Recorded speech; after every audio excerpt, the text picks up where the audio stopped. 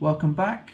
Today's video, as you can probably tell by the title, is going to be a review of the Elan microprocessor foot. And much like the other two, it'll be relative to the Kinect's foot that I've already reviewed and the microprocessor, the Empower microprocessor feet. So a little bit of background into the Elan foot. The Elan foot, much like the other two that I just mentioned, is a microprocessor foot, which means it uses an onboard computer to control resistances. Much like the Kinect's foot, it only controls the resistance and the angle of the foot. It doesn't actively control the foot. It just controls how resistive it behaves. So the Kinect's and the Elan are very similar. The Empower is different because it has that active power input. So first of all, I'm going to go through performance, and then I'll go through features, and then where I rate it in terms of my other feet. So performance. This foot really surprised me. As the cheaper foot in terms of microprocessor, it's the cheaper one of the three that I trialed. It really kind of took me by surprise as to how kind of comfortable it was, or just how well it performed, I guess. It's built on a very solid base foot, so the base of the foot itself, the kind of the ESR kind of backbone of this foot is a really good foot to start off with, so that really helps it along the way. Starting off with a good basis means that the extra controls you get from the microprocessor element are just extra help. In terms of kind of walking and general use, it's got a nice level of spring, unlike the Kinect's, but with that you get slightly less comfort, so it's not as comfortable, but it is a little bit more, it does feel more like an ESR. The best way I found of describing this whilst reflecting on my thoughts was that it responds very similarly to my Challenger foot, which is an ESR style foot, designed for kind of running, but it's got the form factor of a regular ESR foot.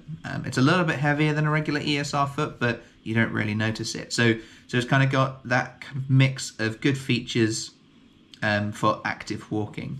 In terms of comfort, the actual foot itself doesn't articulate too much, so it doesn't feel too comfortable. I mean, it doesn't feel uncomfortable versus ESR, but it doesn't feel as comfortable as the Empower or the Kinect's, which makes it a little bit of an odd foot. So it does feel very similar to ESR feet, and it doesn't feel too dissimilar from the Kinect's in that regard.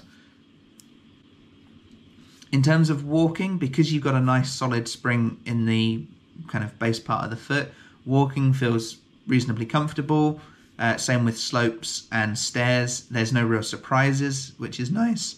In fact, you don't really feel the articulation too much. And this could be because I'd set my settings up to be rather stiff, but because that's how it felt best to me. But because it's only got a small articulation range, I don't think you'd notice it too much. So it's very subtle, I guess is the way of phrasing it.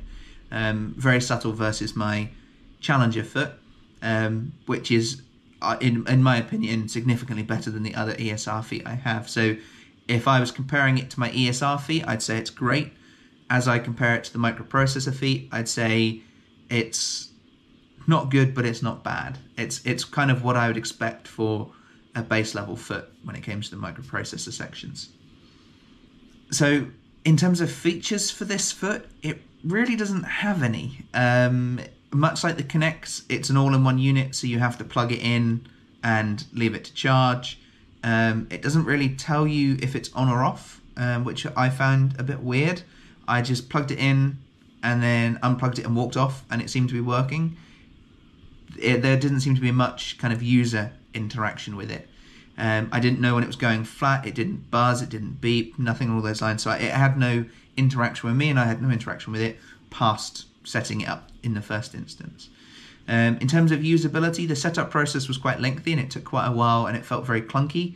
Like a couple of times when we were going through the setup, it would just stop, so we'd have to start the setup again, which was a bit annoying, but once it was done, it was saved and it was set, so I didn't have to worry about it anymore, so that was good.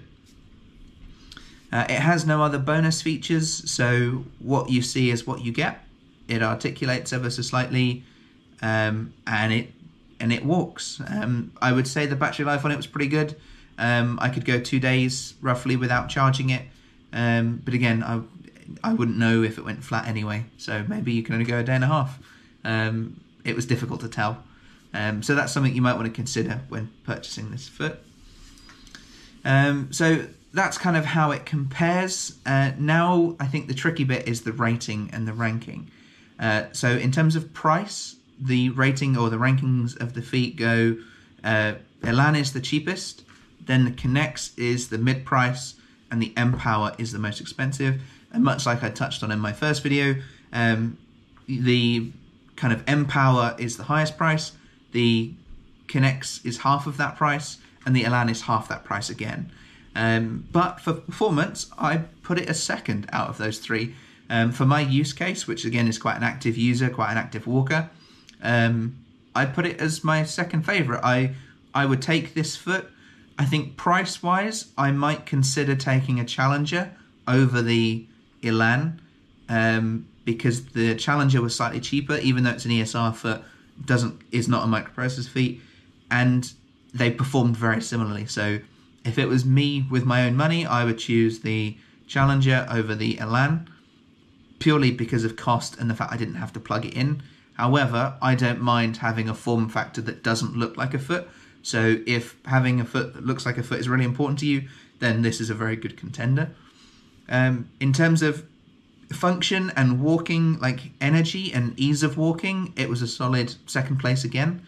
So the Empower obviously first because of the powered push-off, and the K'NEX last because of that lumpy spot in the middle. But otherwise, it performed as I'd expect.